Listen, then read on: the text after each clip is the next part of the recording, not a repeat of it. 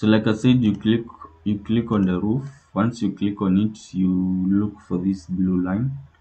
Then you click on the line at any point on the side that you want it to be gable.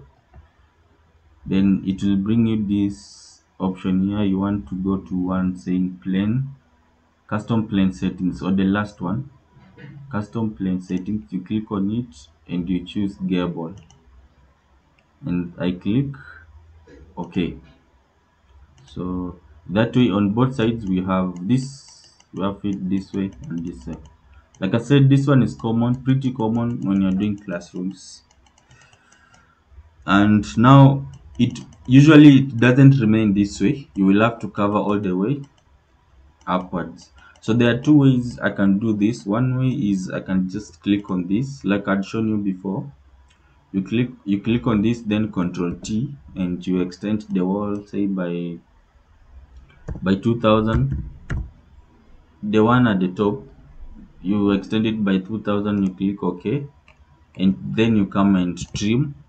Or if you don't want it to extend on all the sides, but it doesn't have an issue, because when you trim it will trim all the sides. Then you click on the wall, you click on the roof, and you go to, you right click, you connect, trim elements to roof or shell, you select and you trim that way.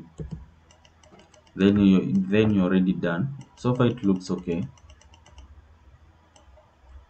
Another way, maybe like I was saying, maybe you don't want to extend all the four sides, you only want the front and the back. You can suspend groups.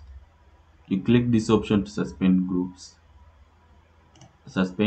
then you click on this, the front side, and I can come and click on the back side. Select shift, click on the back side, then Control T, and you extend by maybe 2000.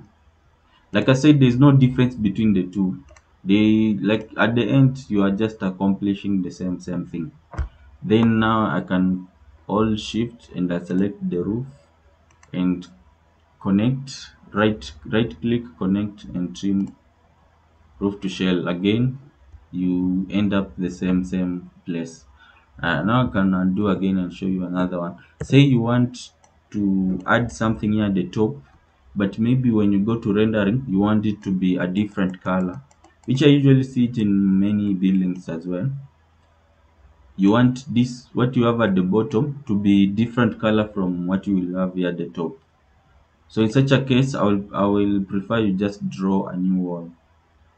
Now to do that, you go to, I'll suggest you go to now the floor on the top, which will be first floor, one story. So to switch between stories, when you come here, you just right click. When you go to the ground floor, you just right click and you choose like in this case I want to choose one story. So I come to the story above, and where we have this line, remember this line was where the end of our wall, it was at the end of our wall. So I want to draw another wall here and another wall also here. So I click on the wall, and I'm using the outside face.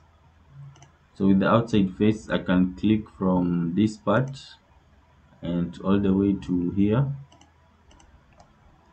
Let me just use one side that way. Then I can change maybe the color of this. I can Control T. Maybe let me just switch on this so that it's that color, which is yellow, so that you can see maybe what I'm trying to explain. So now if I select on it and I select the wall at the roof, you select on it, you hold shift to select the roof, and you right click, connect, trim elements to roof or shell, you click trim. Again you accomplish the same thing. So for now, let me end this one. So I've shown you, I think those are 3 ways you can be able to do it.